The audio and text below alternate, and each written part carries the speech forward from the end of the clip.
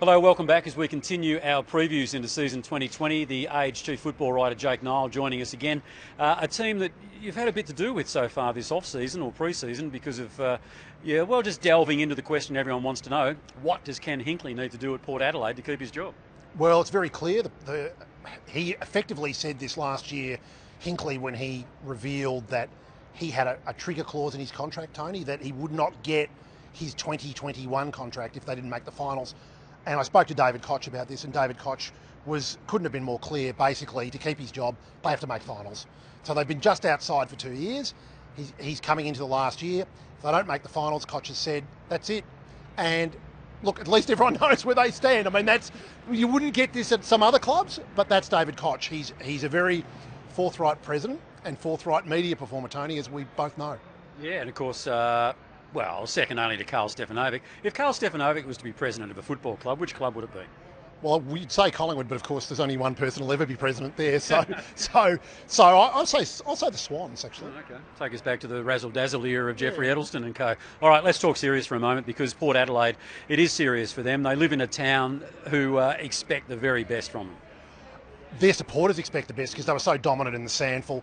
Oh, look, they've got a lot of work to do to make that jump from just outside of the 8 into the 8 and Ken to get his contract. They've got some exceptional young talent. I mean, I think if you look at Connor Rosie last year came in and not only did he come in, obviously, Zach Butters and Xavier Dersma, 3 players in particular, they all look long-term very good players. Rosie looks like a star of the competition.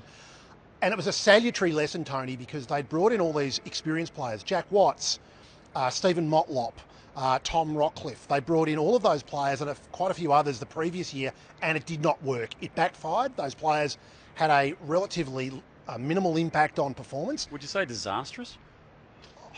Bordering on it. Well, it wasn't great. I wouldn't say. I think disastrous, is maybe if they gave up more for them in the draft, you would say it was disastrous. But they kept their draft picks, so it wasn't that stopped it from being a total disaster.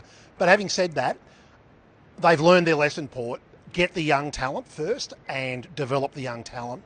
And I think that put them in a much better position to go forward as a club for the next 3 or 4 years. All right, let's have a look at the ins and the outs. How have they fared in terms of the ins and outs? Well, it's more notable for what they got out in mature players because they let Paddy Ryder go. That was a big call.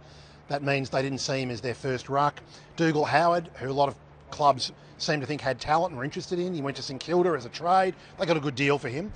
Billy Frampton went across town to the Crows, and Sam Gray, who I think was just squeezed out for numbers. He's a depth chart player for the Swans.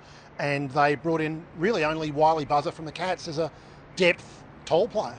It might be a difficult question, this one, to ask, or at least to answer, but Port Adelaide for a long time was a team with an aura. Have they lost that aura, do you think? Well, I think auras are very temporary anyway. I mean, we would have said that Geelong had no aura, then they developed one. Now, do they have an aura at the moment? It's hard to tell. I think the Swans had an aura for being a team that got the best out of themselves, but as their list has ebbed, that aura doesn't seem to mean so much. So I don't really buy into the idea that there's an aura. It's just how good you are. All right, then, let's look into your crystal ball.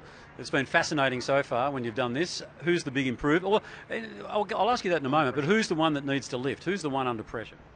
Oh, I think it's actually Ollie Wines. He's been demoted as the captain.